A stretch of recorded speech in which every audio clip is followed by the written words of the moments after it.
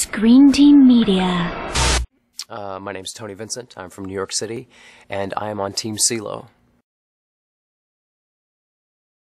You know, it was really a very anxious period of time. You know, it was a lot of waiting around and downtime, and then boom, you're on, and but incredibly exciting at the same time. I think, you know, probably the most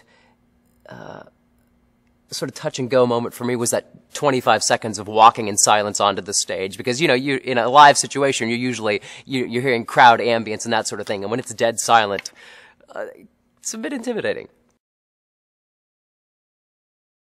It is really difficult when you only have 90 seconds to make a real impact on four coaches that are sitting with their backs to you. You know, do you get enough time to really show enough levels to show what you can really bring, especially when you've sort of plucked out that visual option?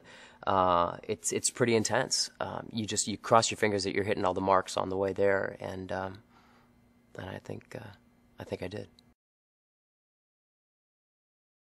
You know, I love the fact that Cee-Lo has such a diverse spectrum, and that usually most of the projects that he's involved with are quite epic in nature.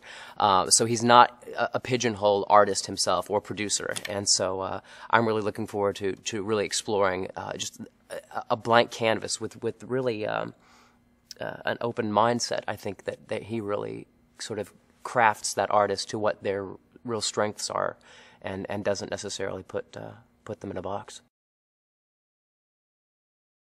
I think the voice is really special because it kind of evens the playing field. I mean, we all start off as vocalists without that visual element, you know, and I really have a desire to return back to doing my own music again. You know, I've been doing a lot of theater for the last 10 years, and I've just really longed to return to being exclusively a singer-songwriter again, and this was just an opportunity that I couldn't let go of.